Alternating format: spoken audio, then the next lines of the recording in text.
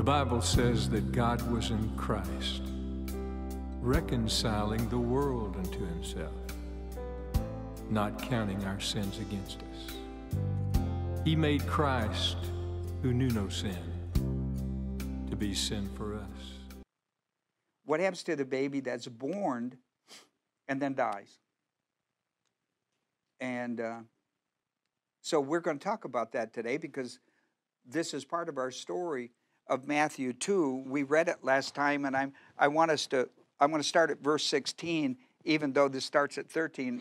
We dealt with this, and last night we dealt with verse 16, 17, and 18 about this prophecy of Jeremiah, a voice heard in Ramah weeping and great mourning. In verse 18, Rachel weeping for her children, and she refused to be comforted because they were no more. Herod was dead. Behold, an angel appeared in the dream to Joseph in Egypt. You remember he had sent him to Egypt, saying, arise and take the child and his mother and go into the land of Israel, for those who sought the child's life are dead. So he arose and he took the child and his mother, and he came to the land of Israel.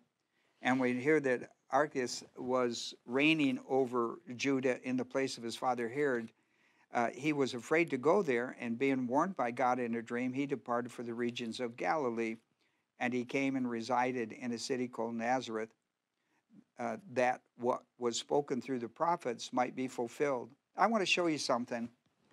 I want you to pay especial attention. Now, I'm picking this subject up in verse 13 going through 23. But I want you to pay special attention to the word fulfilled.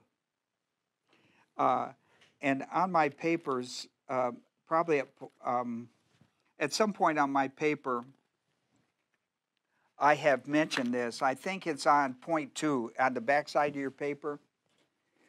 In verses 13 through 15, I just want to show you the word fulfilled. And there is a word in verses 13 through 15, this was fulfilled, what had been spoken by the Lord through the prophet. And he talks about Hosea.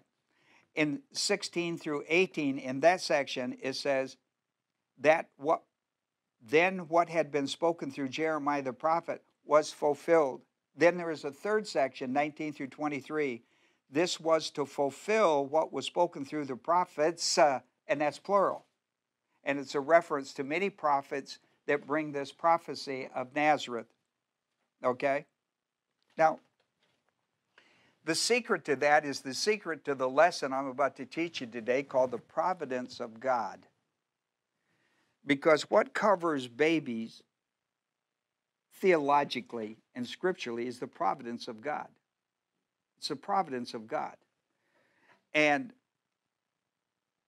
almost all of Christianity believes that and has believed that for eons. There are different views about it, however, and I'll explain them to you. And I'll show you the view that I hold, having done an examination of all this. After a word of prayer, let's pray. I give you a moment of silence as a believer priest under the etiquette of classroom. Etiquette is confession of sin. Can't study the Bible in carnality. Evidence of carnality is personal sin. It could be mental attitude sins. It could be sins of the tongue or overt sins. These must be confessed in silence. According to 1 John 1:9, if we confess our sins, name, cite, agree with God on the issue, it could be in any of those categories, He is faithful and just. When we confess our sins, He is God, is faithful and just to forgive us our sins and to cleanse us from all unrighteousness. It's a passage speaking to believers because of the importance of the indwelling ministry of the Holy Spirit, especially in the teaching hour. It's a key in both the learning, the guiding, and the living. And so, Father, we thank you tonight for these that have come our way by automobile and by internet. We pray the Holy Spirit would minister the truth of the Word of God about the providence of God and babies and the mentally challenged who cannot hear to understand, to believe, to be saved. What about these people? We will answer that with clarity tonight through the Word of God in Jesus' name. Amen. Well, as I said, this is our last one because of the children of Bethlehem, the male children of Bethlehem in the wider vicinity that were murdered by Herod 2 years and under. Okay? And as I mentioned in my introduction, as a pastor, I face these questions a lot. And it was really interesting when I came to Christianity. I had already seen a warfare of different opinions within the Christianity. I had seen two different denominations in Christianity at loggerheads over this issue. And so I was really interested in this subject matter, and I have been in my theological studies. A common question that's always often asked: what does the Bible teach regarding the very young or the mentally challenged who are unable to hear, to understand, in order to believe the gospel of Jesus Christ? When you explain that Christ died for your sins, was buried, and raised from the dead, that the gospel is the power of God unto salvation to everyone who believes, that by grace you're saved through faith and not of yourself, it is a gift of God, and you go over that and explain it and maybe draw it and illustrate it and do what you can with it, and there's no understanding. They can't hear to understand in order to perceive it and comprehend it. Then how does God deal with these people who are under Adam's sin at birth? I mean, how does that happen? I mean, we know that's a true theological premise based on Romans, the 5th chapter, among many. But Romans 5:12 through 21 just nails it. Wherefore, as by one man sin entered the world, and death by sin, and so death is passed upon all men, for all are under this sin. I mean, it doesn't get clearer to me than that. How do we deal with this situation? And so that can be a complexing question. And so in theology, we've wrestled this out under providential grace, and not providential grace, but the providence of God would be a better way to explain it. Unger, in his Bible dictionary, deals with this. Most theologians are forced to deal with it. Most pastors are forced to deal with it, or priests, or whoever is in the Christian church. The providence of God, Unger writes, that the providence of God designates the continual care which God exercises over the universe which he has created. Okay? Now, I like ISBE. We call it ISBE. That's the International Bible Encyclopedia, International Standard Bible Encyclopedia. We call it ISBE for those who... this is a classic commentary of explanations. In my opinion, has the best definition. The one at least fits my life best. It says, the divine providence refers to preservation, care, and governing which God exercises that he has created. Now watch this. See, Unger said the same thing, except he adds this phrase that I think is really important. And it is the key to the omniscience of God. If you don't understand the essence of God, you will never understand providence of God. You'll never understand this. But if you understand God's essence, that if you understand a little bit about sovereignty, and if you understand a little bit about omniscience, this will be helpful to understand what they're about to say. It says, he has done this in order that they may accomplish. Divine providence refers to preservation, care, governing, which God exercises that over that which he has created, in order that they may accomplish the ends for which they were created. And that's the key. That's providential. That we call that the providence of God in theology. And I can't tell you how important that principle is. And I'm going to show it to you, give you clarity on it as well. For example, I want you to go to Matthew. I'll show it to you in Matthew 5 and 6. I'll show it to you. I'm going to pull out just a few scriptures. kind of give you the idea, and then you can find it everywhere in the Bible. But in Matthew 5, 45, he says, in order that you may be sons of your Father who is in heaven, and here it is, for he causes his sun, notice that's S-U-N, to rise on the evil and the good, and sends rain on the righteous and the unrighteous. See, now you understand that's right. Now I want you to go back. Do you see that in your Bible? Yeah, put your eyes on it. See, that's important. What's he do? The sun. And we could say air, we could say anything we wanted. The creative order, right, is part of the creative order. The creative order under the providence of God has a divine purpose in order that they may accomplish the end for which they were created. Do you understand that? So he allows, here the sun shines. If you've heard this probably, that the sun shines on the good and the bad, the righteous and the unrighteous. That's the providence of God. Okay? And then in the 6th chapter, he does this again, a very famous passage on, don't worry business. And in the 6th chapter, in verse 26, look at the birds of the air. They do not sow, neither do they reap, nor do they gather into barns, yet your heavenly Father feeds them. Now, we don't call that grace. We don't call that grace, even though in the concept it is, because that word is kind of taken for soteriology. Soteriology has won that verse. But what we do call this is the providence of God. What takes care of these birds? The providence of God. They were created under an order where God says, I'll take care of you. And the birds know it. Fish know it. Land animals know it. Now, don't ask me. I don't know their language. But they know God's. And if you keep that in mind, when you study the Proverbs and the Psalms and things like Ecclesiastes, you will find this kind of information. You will hear them talk that way.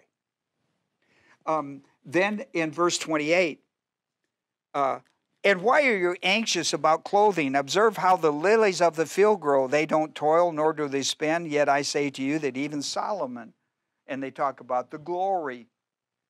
Where does that come from?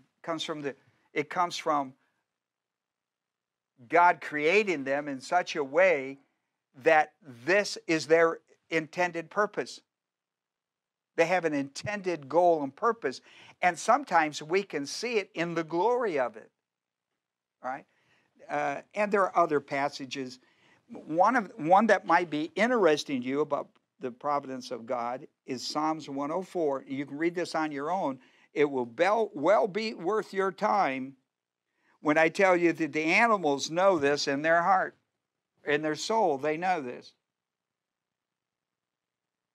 Psalms 104, 20 and 20, 21 and 22 is well worth your read. Now, the lesson tonight is going to look at 4 aspects of the providence of God regarding the death of these male children 2 years and under of Bethlehem. One of the interesting stories on this very issue with small children, like we have at Bethlehem, is recorded in Exodus 1 and 2. In Exodus 1 and 2, we have a new Pharaoh that comes to reign. New Pharaoh that doesn't know Joseph. A Pharaoh that does not know Joseph. And he begins to dealing harshly with the Israelites. And the more harsh he is with them, the more children they have. I mean, he can't squash them out. And he's getting nervous about the numbers that they're having. Overthrow and whatever. And so, notice I've covered Exodus 1, 17, 22 in the 2nd chapter, verse 3 and 6 and 10, just to give you a synoptic look after my point. because we're dealing with a baby Moses. The Hebrew midwives, when they talk about midwives, if they're talking about the Hebrew midwives feared God and did not do as the king had commanded, and that was to kill the babies at birth. They let the boys live. He wanted all the male boys dead. Then Pharaoh commanded all of his people, all the Israelites. The Hebrew midwives weren't obeying, so he commanded all the Israelites that he was authority over.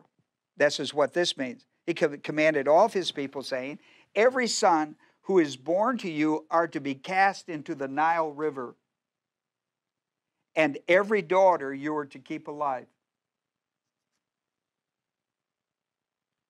When she, which is a reference to Moses' mother, could hide him no longer, in other words, he was weaned, she got him a wicker basket and covered it with tar and pitch, and we know the story, and she put the child into it and set it among the reeds by the bank of the Nile. When she, Potiphar's wife, Pharaoh's daughter, opened it, she saw a child. Behold, the child, boy child, was crying. And she had pity on him and said, this is one of the Hebrew children. In verse 10, she said, we will call him Moses because I drew him out of the water. That's what Moses means, the name Moses. Now, what is working here is what we call in theology the providence of God. You understand that? Now, I want you to go back and look at Isby. The things that God has created, that he is in control over the creative order, providence is to preserve, to care, to govern what God exercises that he has created. Watch this now. In order that they may accomplish the ends in which they were created. Do you understand that? And here's a perfect example. We know the history of this man Moses, don't we? In the providence of God, this child is born. God has, from eternity past, has a role for him to play. But before this, we've got this child being born in a situation, and how is he going to be preserved and cared for? You understand? It's called the providence of God. And you can see it in this story. He's a baby. He's a baby. See, when you look back at Isby's definition, you can see, can you not see that? Yeah. So now how do we apply this? Now this is what's important, because once you understand this formula, you can apply this anywhere in the Bible. So I took Moses, a story we'd probably all be very familiar with, both here and on the internet, to show you how that works. I just walked you through a little bit of chapter 1 and 2 to give you an idea. He's a baby. He's not a believer. He's not like Joseph, who is a believer and gone, and God has already spoke to his heart. No, he's not like that. See? So once you understand the formula, let's take and see if how that formula works with the children at Bethlehem. Okay? We can apply it by dividing our lesson into 3 sections. That's Matthew 2:13 through 23. Listen, by the Greek word fulfilled, which is pleroo. This is really important to this principle. And we could have started with Bethlehem, and we could have taken this back to Moses, and you could have seen it just as well. Once you understand the formula, you can apply this principle anywhere in the Bible, just like you can, for by grace are you saved through faith, and not of yourselves, the gift of God. And the key is by looking at 13 through 15 with the word fulfilled, 16 through 18 with the word fulfilled, and 19 through 23 with the word fulfilled. And what is the word being fulfilled? It is the prophetic word of God. It's the prophetic word of God about the birth of Christ, and now the death of these babies. right? Jeremiah 31:15 is about the death of the Bethlehem babies at the time of the birth of Christ. This makes it a very interesting story. While the other prophecies are oriented towards the Christ child, specifically, this is not. It is indirect to the Christ child. It is direct to the children of Bethlehem prophetically.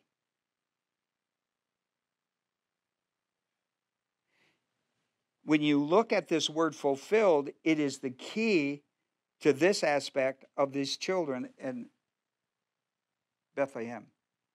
When you examine the DSBC's definition of the providence of God, what was the end for which these Bethlehem children were created? What was the end? To fulfill Jeremiah 31:15. I mean, he tells you it was, listen. Look at Matthew 2:18. Look at Matthew 2:18. Verse 17 says, then that which was spoken through Jeremiah the prophet. See, we're talking about 586 BC business. Now we're down into 4 BC business. We're talking about children 2 years and under. Agreed? What's at work here?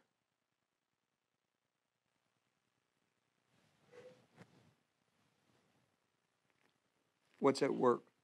Here's what's at work. In the providence of God, what was the end, you see? What is the end of their creative purpose?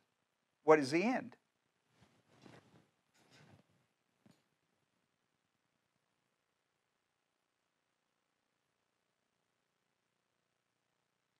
If you can understand that and grasp it, not fall apart, then you might understand how God deals with death. So much different than man does.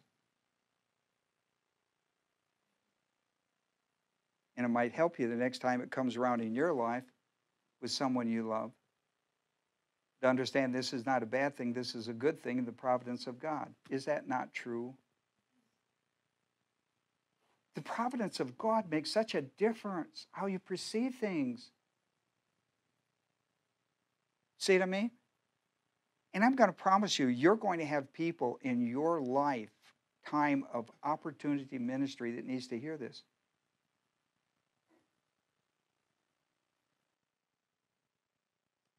Prophecy fulfillment reminds us that God's in control of human history. Prophecy fulfillment reminds us, listen, there's 500 years passed between the prophecy that was given and its fulfillment. Who's in charge when we're not? The one that's always in charge whether you are or not. And how does that work? Providence of God. Theologically, the prophecy fulfillment reminds us, and just think how much prophecy, just think how much the Word of God fulfilled in our life every day. I tried to keep up with that one time. I thought, well, I think I'll just run a check. It got nuts.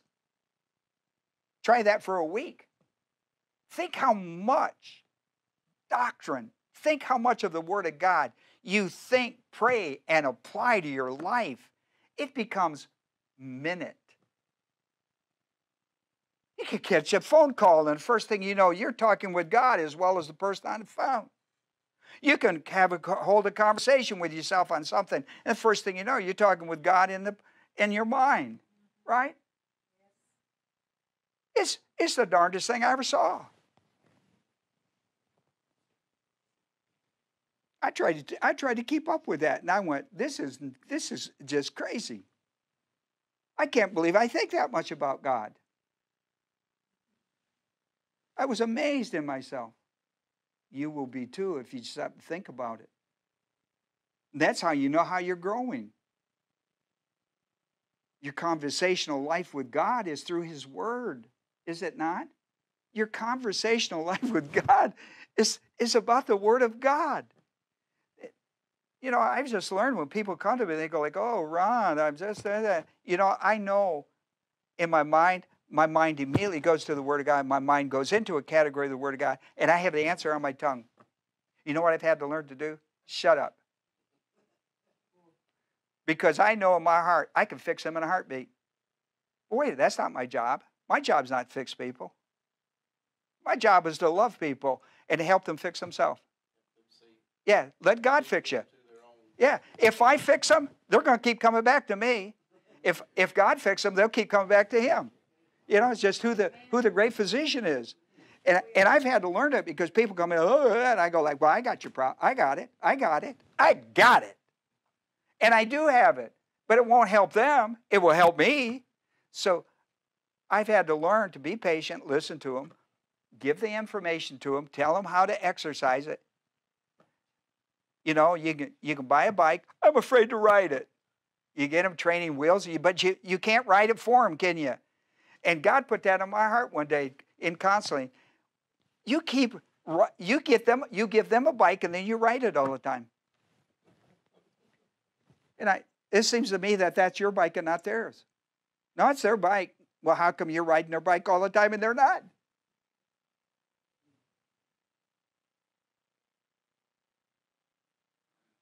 It is the Word of God that gets fulfilled in your life that puts a bright light in you. And it puts a bright light in you. It can take darkness. It can cover all the darkness in your heart, boy. The light of the Word of God. It's an amazing thing. The other part of prophecy fulfillment is not just the fact that God is in control of human history in your life, but this. Now listen to me. Listen close to me now, because this is the providence of God at work. His perfect plan. You know, we talk about the perfect plan of God. It is perfect. We don't really believe that true in our heart until we have some experiences and go like, listen, I believe that's perfect. I believe the Word of God leads me into a perfect plan of God. And you only get that if you stop, you realize that, listen, every time I take a hold of the plan of God, it becomes imperfect. I got to let the perfect plan of God take a hold of my life. Then it's perfect. Now listen, I want you to listen to this perfect plan. Here's the perfect plan. This is what you need to understand about providence of God. His perfect plan includes, listen to me now, all events and actions related to the timing of all causes and conditions of one indivisible system. That's your life, buddy. That's your Monday, that's your Tuesday, that's your Wednesday, that's your Thursday. I don't know how to say it shorter. I don't know how to say that shorter, but I'm going to say it again. The perfect plan of God includes all events, all actions related to the timing of all causes and conditions of one indivisible system. Every link being part of the integrity of the whole. There are no accidents. There are actions, but not accidents. Yeah? We don't live by fate. We live by faith. Now, if you really want to see this in a way that goes into great length, is you go to Ecclesiastes, the 3rd chapter, and study it. You read it, but you don't study it. If you was to go into Ecclesiastes and break Ecclesiastes down and list into 3 sections and study it, it would amaze you what God will tell you about His perfect plan. And when you got through with that, you would come back to understand what I just said. All events and actions related to the timing of all causes and conditions of one indivisible system where every link is part of the integrity of the whole. Now, I tell you how you can do this. That's kind of wordy, and I don't know how to I don't know how to give it theologically any simpler, but just take some incident in your life that's past that you feel good about now, that you didn't feel good about then. And apply this to it. And then you will see that God did some pretty amazing things with that. You struggled yourself out of it, and you're on your feet today, and you can look back to it, and you can see how all of that event occurred and how that was good. And now I know it. And that helps you the next time a situation, some of that, it comes to your life, it gives you the encouragement to be able to handle it in a little bit better way on the front side rather than on the back side. Right? It's been true in my life. I can only speak about myself. Time and events, causes and conditions. When you read Ecclesiastes, 3rd chapter, and really look at it, you're going to find some amazing things. A third thing, and here's how Christianity has dealt with the providence of God with the death of children. Almost all Christian theologians agree that the providence of God applies to the death of children who die without gospel accountability, like these children did, 2 years and under. There are 3 basic theological views that I'll share with you. There may be more, but these are the biggies. There is one view called baptismal regeneration. It is used as an initiatory rite into the 8th day. You know, the Bible talks about the 8th day. We can count them alive, and then we give them in the Hebrew Old Covenant. We gave them a name and circumcised them as a male, right, and brought them in. Initiation rite, right? The initiation. And so many take this concept, Old Covenant concept, and they apply it to things like the Bethlehem children who were 2 years and under. They apply that concept, okay? They would take that. That's how they will deal with all children. They will baptize them at birth and quote, get them sealed into the kingdom. They call it baptismal regeneration. And there's one group, they do that. And this is what the one group that I mentioned earlier about, he couldn't get there and do that. And therefore, this child was out in limbo. There's a second view that deals with christening and godparenting, who takes spiritual responsibility over a child to see that that this child is brought to gospel accountability. And you've probably been to christening services where many do this. Okay? There's the third view, the one that I hold to, where you teach believers that the providence of God is extended to all children and the mentally challenged until they're able to reach gospel accountability. I take that from passages like these. Here is one in 2 Timothy. This is a very famous passage. The reason I picked these is because they're kind of famous. There's more than this, of course. Talking about Paul. Paul talking to Timothy. Paul is talking about Timothy, and he says that from childhood you have known the sacred scriptures which are able to give you the wisdom that leads to salvation through faith which is in Christ. And he's talking about, you remember, talks about his grandmother and his mother. You remember that? And then he goes on to talk about all scripture inspired. But this is part of that section where Paul talks about Timothy and his mother and grandmother, Lois and Eunice or some like that. This is part of that. To adult children who are also mentally challenged? It will apply to anybody, yes. Because that's where my daughter... Mm-hmm. Those who can't hear to understand to believe, they cannot do that.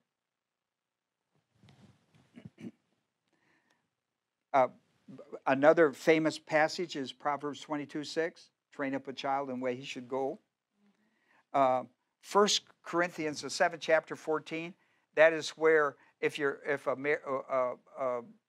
believer is married to an unbeliever, then there is, well, let me just read it. The child is covered under a principle of, let me just read it, so I don't misquote what's going on in there. 7:14. It's another one of those famous passages, 14.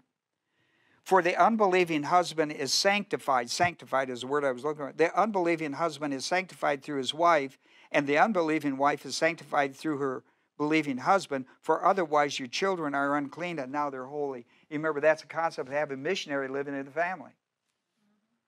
I mean, now you've got a live-in missionary. There's a believer in the family. That's why in many Christian churches they do christening and assign God parenting. Somebody will step up and say, I will be the spiritual advisor to this child until they become the age of accountability to the gospel. And that's why they do that. I don't know how much they follow through on that business because I've never practiced it. But I have had members of my family that belong to other denominations that would be called evangelical denominations that practice this. And I suppose if it was done proper, I mean, who wouldn't like to have a good spiritual advisor connected to your family for your children? I did it. I did it raising my kids through people who went to my church that I knew were on the same page with me. We combined our training of our parents together. I would tell my children, if you're going to run away from house, I'm going to run away from a house. I'd say, well, okay, you can only run two places. You can run to the Baxters, or you can run to this. You can run to the Dennis's. That's the only place you can run. You hear me? Yes, sir. If they run away, they'd run to one of those two places. They would call me and say, your kids are over here. I said, we'll keep them for a weekend. And their kids, they would do the same thing. Their kids would do this. I'm going to run away home because you only run two places. You can run to the Ademas or whatever. And so they'd come spend a weekend. I suppose that's God parenting. I don't know. 1 Corinthians 7:14. And then probably the most famous one is my point 4 on Providence of God is David. That's the classic, isn't it? God's approval of David's response. God's approval of David's response to the death of his son gives me the assurance that the providence of God takes care of children who die before gospel accountability. When I read 2 Samuel 12:14 through 23, I find 5 points. I find 5 homiletical points of the message that the prophet Nathan gave to David. And that's pastoral ministry right there for me. And so that was a biggie for me. First was the scriptural prophecy that was given to David. If you'd like to look, and we'll just glance through it, then we'll call it a night.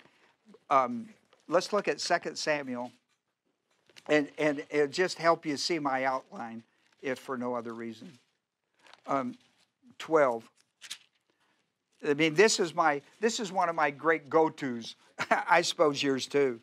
And in my Bible, my study Bible here that I have here at the church that I teach from, it's entitled. This passage is entitled "The Loss of a Child." Does yours have that? Or something close to that? Okay. Well, if you have a study Bible, Jackie, do you have a study Bible back there? What's it say at a heading? The death of his baby and the resurrection. Yeah, there you go. It's going to say something about the death of a baby. Mine says the loss of a child. And it starts up there, and Nathan goes to his house, and the baby is. God has told him to go tell David, your baby's going to die. And so he goes to his house. The Lord struck the child, and the child became deathly sick. 16. And so there's the scriptural prophecy from Nathan to David, right? Your child's going to die. And all of a sudden, the baby gets deathly sick. In 15 through 17, we have the severe sickness of the infant. David therefore inquired of God for the child. David fasted and went and lay all night on the ground. That's a prayer concept. And the elders of his household stood beside him in order to raise him up from the ground, but he was unwilling and would not eat food with them. Verse 18. Now pay attention. On the seventh day, the child died. Is that important? It is under the old covenant. Okay, that's important. Then it happened on the seventh day, the child died. See, we really are into the providence of God here, buddy. The child died. And the servants of David were afraid to tell him that the child was dead. For they said, behold, while the child was still alive, we spoke to him, and he did not listen to our voice. How then can we tell him that the child is dead, since he might do something to himself that would be harmful? Now we're into verse 19 and 20. And for me, the servants' questions. When David saw that his servants were whispering together, David perceived that the child was dead. So David said to his servants, is my child dead? They said, he is dead. So David arose from the ground, washed and anointed himself, changed his clothes, and came into the house of the Lord and worshipped. You know, every year I teach on this, I tell you, the quicker you get back to the church, the better off you're going to be from a funeral. The better off you're going to be. The first great adjustment is come back to God and to a place of worship. The first thing he did is he went to the house of the Lord for worship. I can't tell you the healing that comes from that. Now people, and listen, our church understands privacy. They understand sorrow and that. They're going to give you, the real spiritual people are going to give you a little bit of love and not a lot. One of the things that people fear about going back is they're going to have to go through and tell the whole story over and over and over again. In this church, that's not true. You may have a few people that do that, but you know that they're immature and don't know better. The rest of them are going to just kind of saddle up to you and say, I'm with you. My prayers are, if you have any need, you need anything from me, you call me, and they're going to push on. But see, it's about how you get well. If you really know where the loved one is, if you really understand the providence of God, then get back in the saddle. Get back in the saddle. Right, Horton? Get back in the saddle. And so he arose from the ground, he worshipped, he anointed himself, he changed his clothes, and he came into the house of the Lord and worshipped. Then he came to his own house, and when he had requested, they set food before him, and he ate. Verse 21 through 23. Then his servants said, what is this thing that you have done? While the child was alive, you fasted and wept. But when the child died, you arose and ate food. I mean, what parent would do that? Pray tell me, even if he knew, he's going to pray to God until the child dies, try to persuade God. Listen, who wouldn't do that?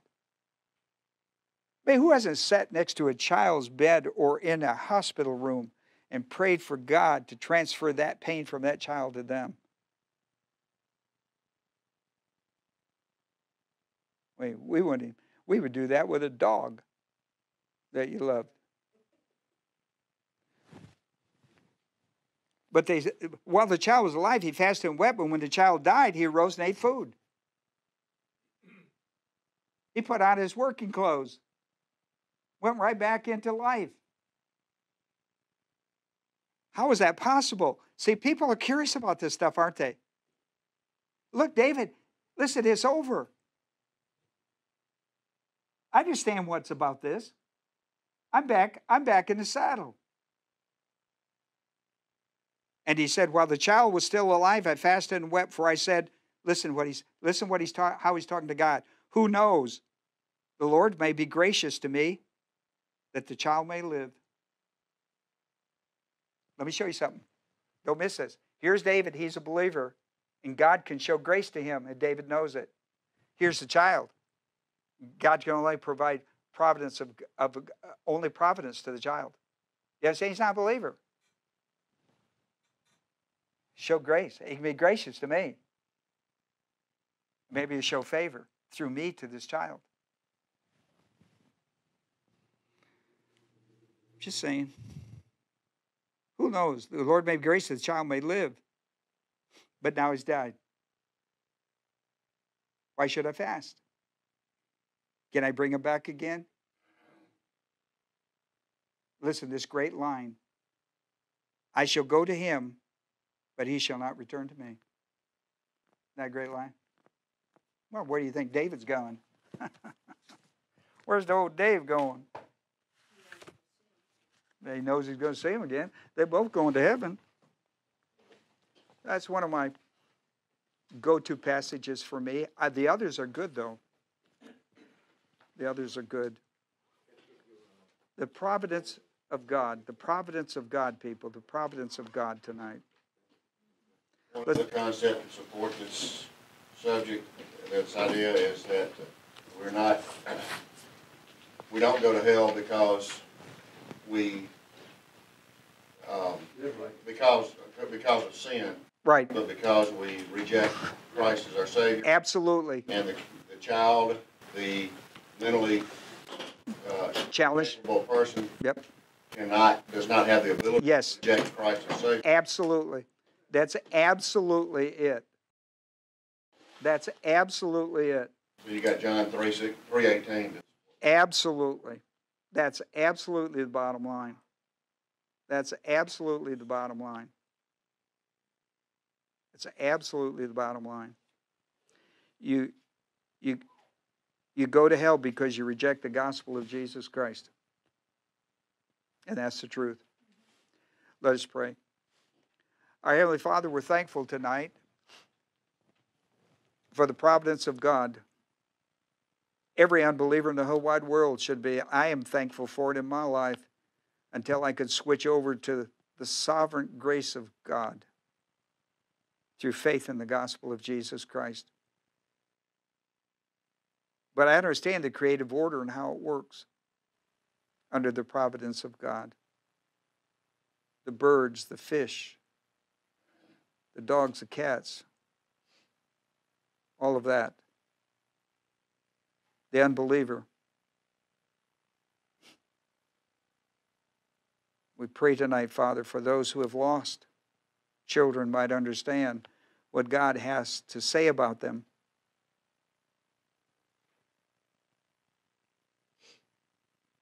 To the parents, he says, don't hinder them from coming to me, to Christ. Don't hinder your children from coming to Christ.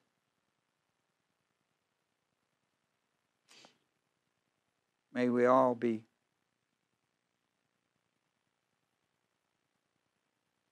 caregivers to the children of our families, our neighbors. We thank you for a great summer camp we have every year that reminds us of the importance of bringing children to Christ. We thank you for this lesson tonight. In Jesus' name, amen.